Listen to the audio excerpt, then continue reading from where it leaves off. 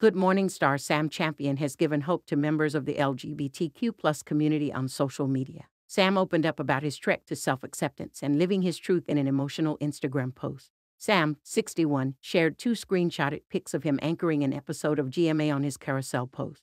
Through his post's caption, the TV personality revealed the hardship he faced early on in his career before he fully embraced who he was. Hard to believe I still get to do this. At up 7 NY since 1988.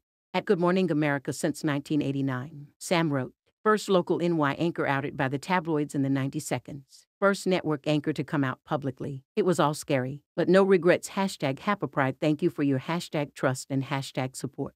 Fans commended Sam in his comments for being such a trailblazer. It's because of pioneers like you that I was able to go into on-air meteorology. Many kudos to you, my friend. One fan praised. Another added, trailblazer, icon, beautiful human. Someone else added, you are the ultimate role model. Thank you for inspiring those of us following in your footsteps to be unapologetically ourselves.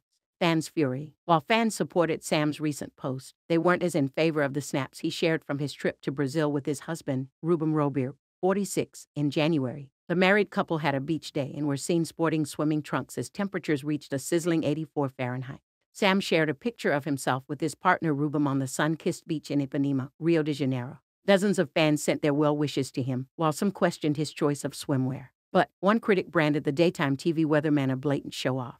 They raged, "Ion like this one bit. I'm in thermal, raincoat, and rain boots." Ion is a slang term often used in text messaging that means I don't.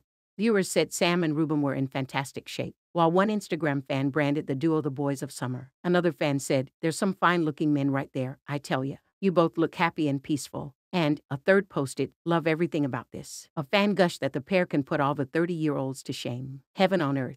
Instagram users described the surroundings as heavenly and urged Sam to enjoy his vacation. But some urged Sam to return to the morning show since he was absent from the show at the time. His ABC7 colleague Heather O'Rourke told the meteorologist that she was missing him in a touching post.